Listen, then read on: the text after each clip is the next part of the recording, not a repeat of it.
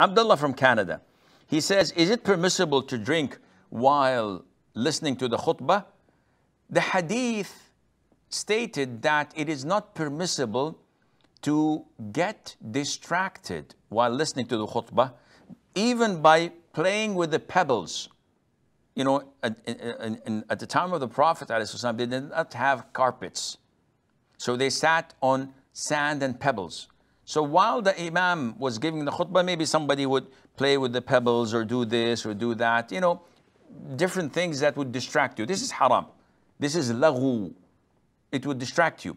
But scholars say that if a person does something that is not lengthy or that has a legitimate reason, for example, like our brother Abu Uthman in the beginning, he said that he sometimes dozes during the khutbah of the Jum'ah.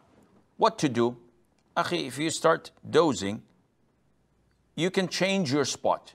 Stand up and move to somewhere else. If this is not possible due to the masjid is packed, then take a miswak and start brushing your teeth. What? Yeah. But Sheikh, this is action while the Imam is giving khutbah. I know. This is not to be distracted. Rather, this is to concentrate. So you're doing this in order to kick away your feeling of sleepiness and be able to concentrate better. Now, when it comes to drinking water, this is an action that takes few seconds. It seems to me that there is nothing wrong with it, and Allah Azza wa Jal knows best.